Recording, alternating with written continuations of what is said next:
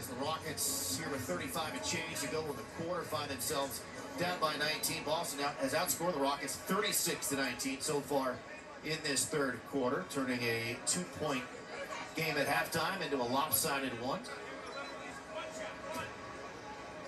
And that's a good timeout. For one, you have the opportunity to freeze the free throw shooter Sengun on the line, but a 2-for-1 chance. Yep.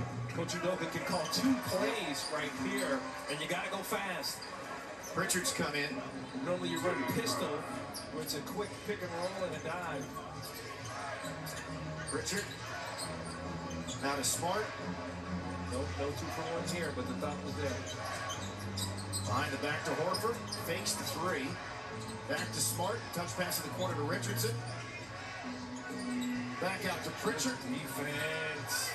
Throws it up, well defended by Tate. Rebound battle out of bounds off of Horford with 9.5 seconds to go in the quarter. You call that a coach's clip. Beautiful defense, just the way Coach Silas drew it up.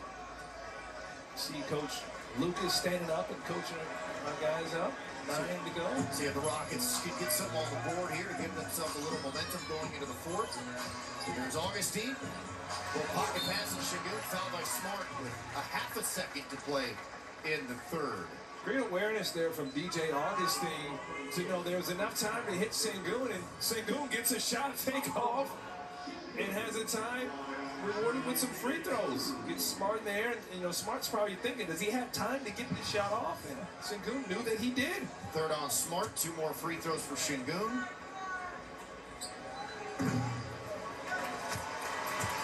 I mean, just the awareness for a young big.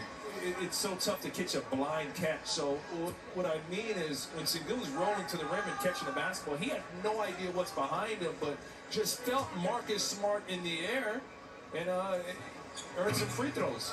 First miss at the line in this game for Sengun. Now 5.